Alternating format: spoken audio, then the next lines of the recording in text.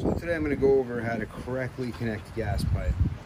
So gas pipe, steel pipe, whether it's gas or water, has tapered threads that are going to go in, and as they go in, they squeeze against each other, which is creating a seal.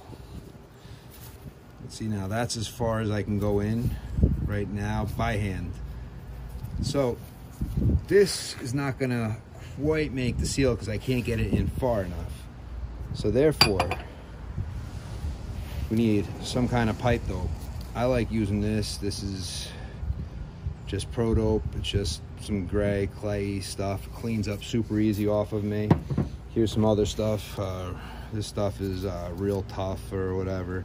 This makes a mess. Gets on everything. There's a lot of different stuff, but you're gonna need tools, pipe wrenches. I mean, you could use like channel lock style. These are Knitbacks. These don't slip. They definitely help. When you're doing small stuff, you don't need the big wrenches. Never use this on 1/2 inch or 3/4 unless you're loosening. Never tighten with a wrench this big when you got really small pipe. 14 inch is pretty much all you need for a 1/4 inch pipe. I mean, for a 1/2 inch pipe or a 3/4 pipe, you can probably go to 18 inch at times. 2 foot, you're gonna put too much pressure. You never wanna over tighten your fittings. Now, I show you some sealant. Now, there's people who say you could use Teflon. This, never use white Teflon on gas. It deteriorates and it'll actually plug up the strainer on a gas valve. I've seen it happen.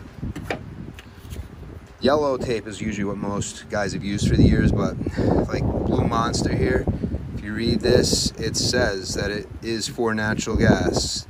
An assembly handling natural gas, methane, propane, butane, and petroleum. So therefore, it will not eat it up. This is a lot thicker of a tape. So this is safe for gas, and so is the yellow stuff. But I still prefer just to use the dope. So now let's quickly make a connection.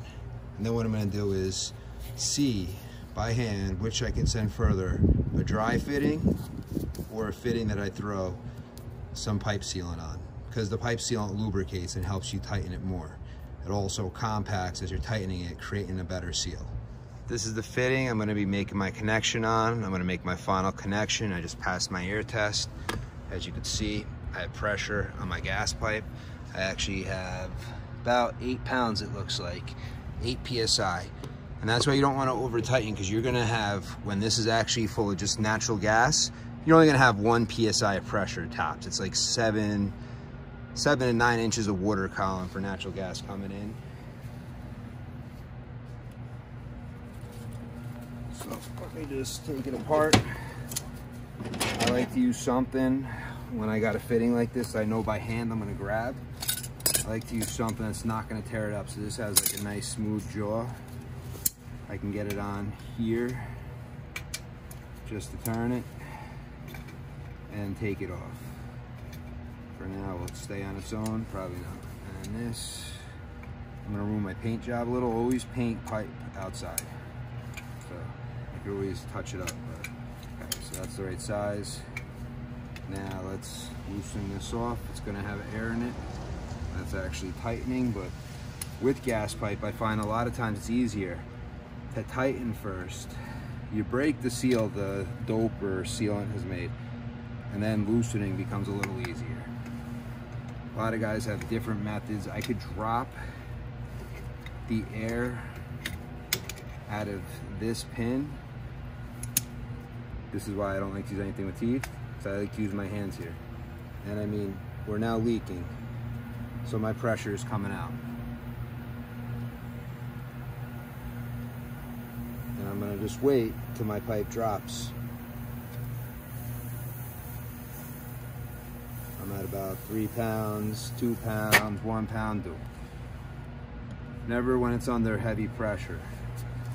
Try to take it off. I mean, that 7 pounds is nothing. I always like to wipe whatever was there. I mean, this stuff will probably even, what's here would make another seal, but. And I never have any leaks when I use this stuff, so I like this Pro Dope. It's very inexpensive, but it's very good. I mean, they have a lot of ones that get pretty pricey, but for years I've used this, and like I said, no leaks. That's what it's all about. You never want any leaks. So now, on most gas appliances, you have a fitting almost like this. This is a union. Again, I don't want to screw this all up. So let's crack it. This gets no sealant. This is as tight as you can get it. So let's just see. Boom. Okay, we're loose. Now because it's loose, this will spin. And then that's how I'm going to tighten it. So. Oh, great. Great. They made it a little shy. Let's see what I could do. And like I said, no sealant's going to go on that side. So this, I'm going to tighten. But you don't over tighten gas fittings ever. But I'm going to tighten from here. Because what happens is if I tighten from here, if this is a little loose, I'm not going to do much. But I don't want that to be loose, so I want to, as I tighten, send it in. I'm going to send this in and behind it. So.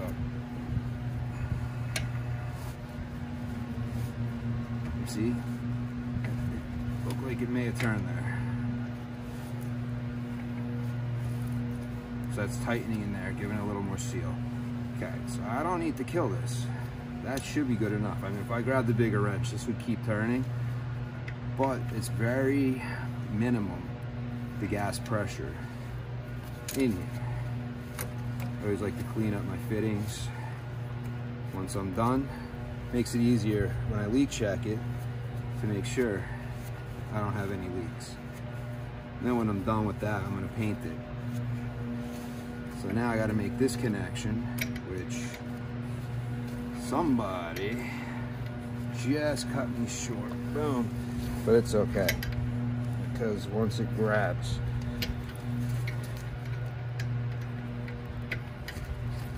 hey-ya. Let's just see. So straighten this piece out, the flexible connector.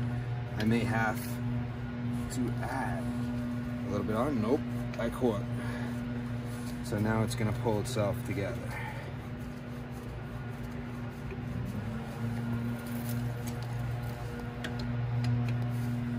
Now this has to be tight. This is a flare connection. This flare you want to compress. You don't want to kill a flare also, but it has to be tight. Okay, there we go. Now I have it open here. I got to go inside, turn the pressure on, turn the gas back on, so this way it's pressured. If we need a leak, search it.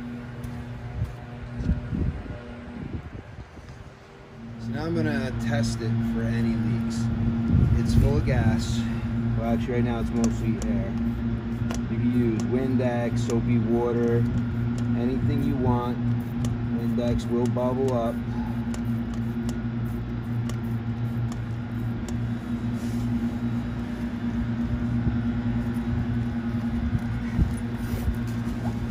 Let's see what it's doing. Anything bubbling. I'm even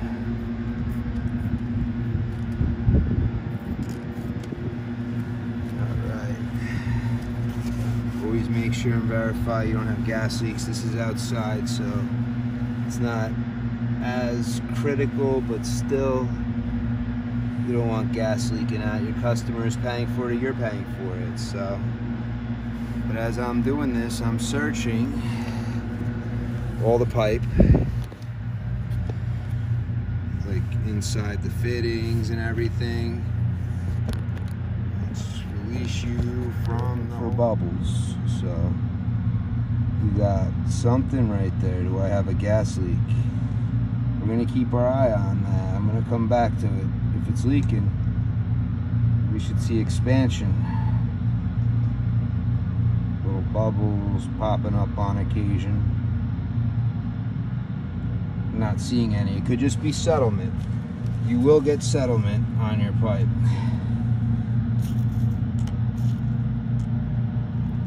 So let's see, same spot.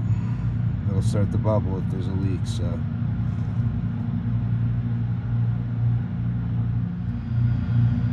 I'm not seeing anything, just that one little bubble there, which is settlement. Go around the pipe fitting, try to see if anything, because the bubbles will grow.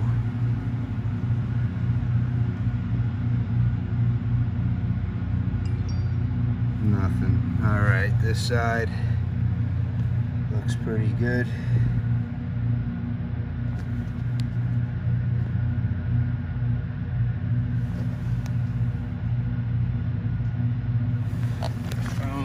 I'm even looking lower, but that all looks good.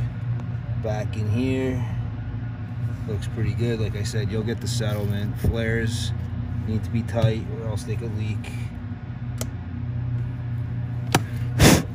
If it's leaking,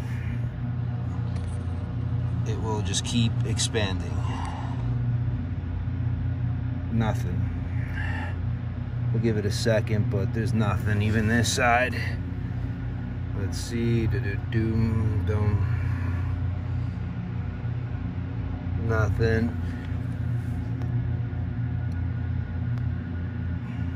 Nope. And I didn't make this connection, so I'm just making sure it's solid,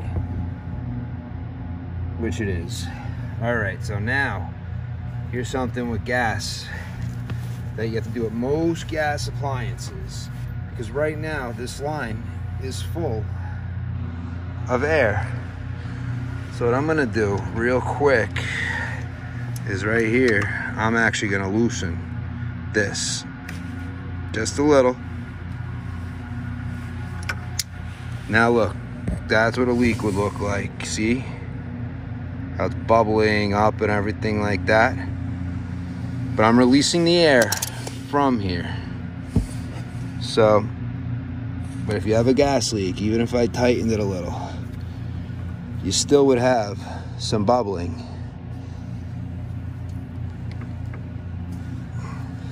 It's still loose, but I'm letting the air out of it so that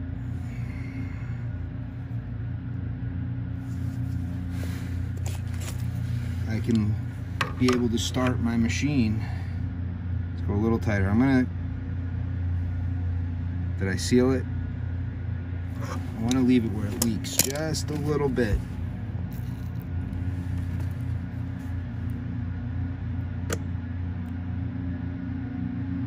Ah, that might have sealed it. But it's okay. Like I said, now it's loosened again. I'm just trying to get air out of it.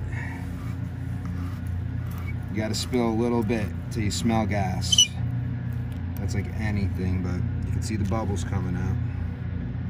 Gas leak. And that's what you'll find on a gas leak. So if you do a gas connection and you spray it and you're seeing any kind of bubbling, it may even be smaller than this. It may just be little foam, but it'll keep growing and growing. It's not gonna be one bubble and it just sits there. It's gonna keep, and like I said, it may just form white foam, depending. But Windex bubbles really good, as you can see that. So I'm still not smelling gas yet, so open more.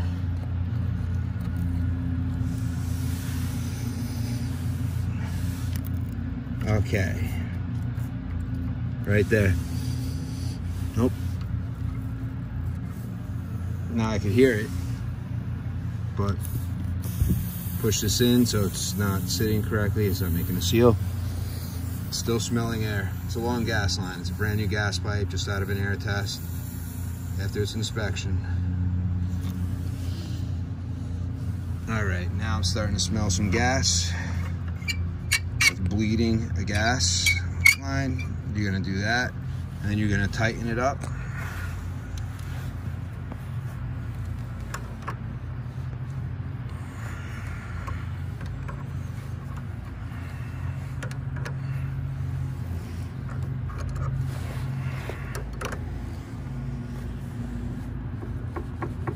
Good.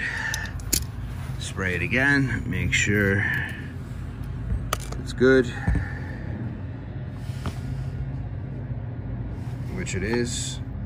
So, I mean, I could always tighten it if not, but it's good. I'm gonna leave this alone for a little while. All right, so like I said, it's a lubricant, so it'll help you sink it more. Let's do this now. I'll use gloves so I can maybe get a little more pressure. I'm not gonna use a wrench. This is just hand tight, so we'll see how far I can sink it by hand. Okay, that's where the pipe is just slipping in my hand now. So I have at least a 1/2 inch of thread remaining. You can see inside where it's at. So now I'm going to use the other side and see what I could sink it at with a little bit of dope.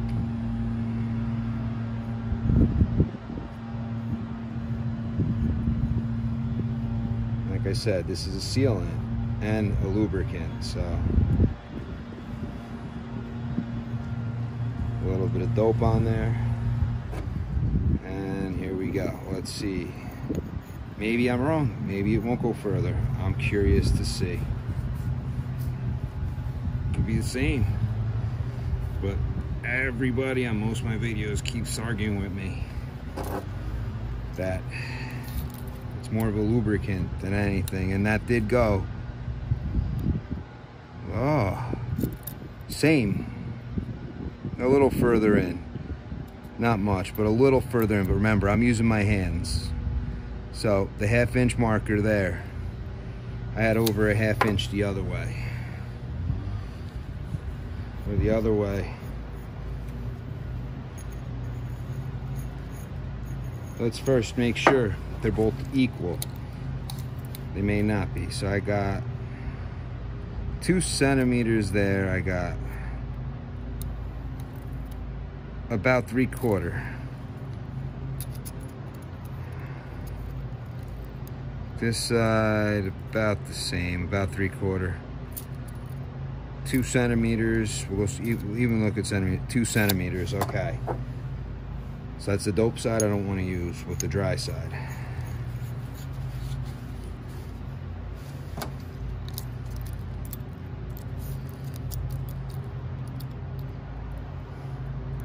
I'm going to say it's about the same. But yeah, see, I don't get to really tell without a marker.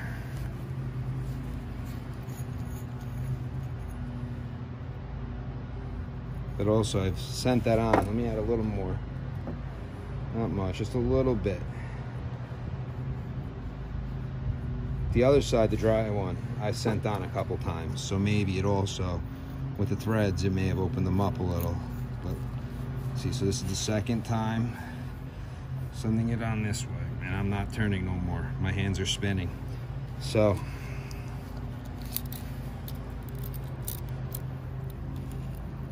yeah, now that went in further now. Not much, but that did go in a little further. So it does lubricate a little, but it also seals because, as you see, it's compacted right here, right where I stopped turning it in. It's all compacted, packed up tight. And that's what it does. It packs itself up tight as you're tightening it. So, well, I hope I was able to help explain how to properly seal gas pipe. And you guys enjoyed this video. Till next time, I'm out. Peace.